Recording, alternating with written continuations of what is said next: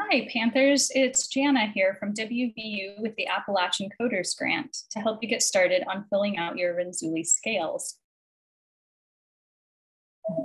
So the Renzulli scales were designed to help identify gifted students in the classroom. And today we're going to be talking about compensation, how you will be compensated for your time in completing the scales, recognizing giftedness, the different ways that it can present itself, and completing the Renzulli scales. So let's start with compensation. You will be compensated $100 to complete 4 scales for each student in your classroom. The 4 scales include mathematics, science, creativity, and motivation. The scales have 37 total multiple choice questions that you'll use to rate each student. It will take you around 5 to 10 minutes per student to complete the 4 scales. And how you will be reimbursed. So first you will email Crystal Colland at crystal.harper@mail.wvu.edu with your full name, home address, phone number, gender, birth date, and email address. Please CC carla.brigandy@mail.wvu.edu on the email. Next, Crystal Colland will call you to obtain your Social Security number when entering your information into the payment system. Your gift card will be mailed directly to your home address. Now let's move on to giftedness. So giftedness, how it's typically thought of in classrooms, might look like the student with their hand raised most of the time, the student who is well behaved or has the top scores and grades. But let's look a little bit closer at different ways it may present itself in the classroom. So it could be a student who is a nonconformist and willing to take risks. It could be a student with interests and talents in areas outside of the classroom, such as dancing or gardening.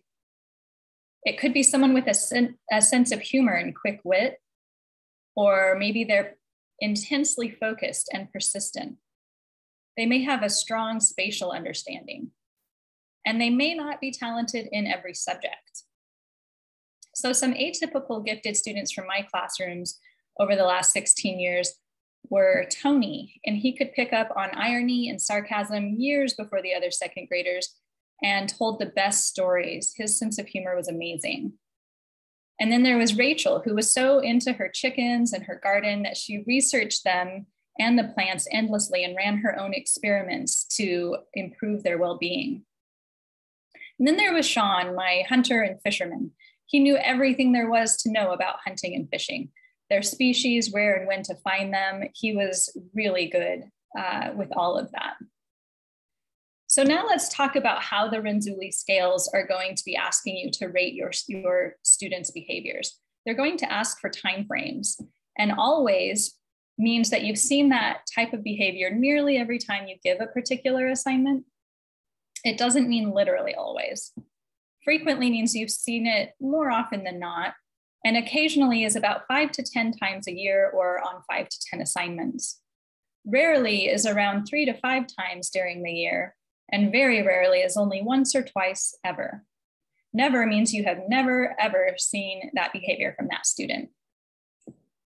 So to begin with, you'll have to activate your account, and most of you have already done this, so you don't have to worry about this.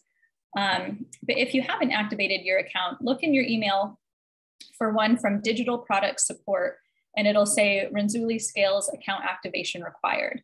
It'll give you their license agreement, and at the end, if you agree to those terms, it'll ask you for an email address and password. You'll set up your password, and please use your school email for that email address.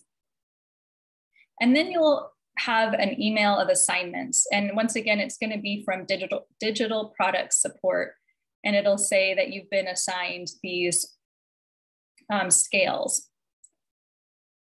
So you can log into your account directly from this email and then begin filling them out. If you have any questions, please email me, Janice Stone, or Carla Brigandy, and let us know how we can help you. Thank you, Panthers.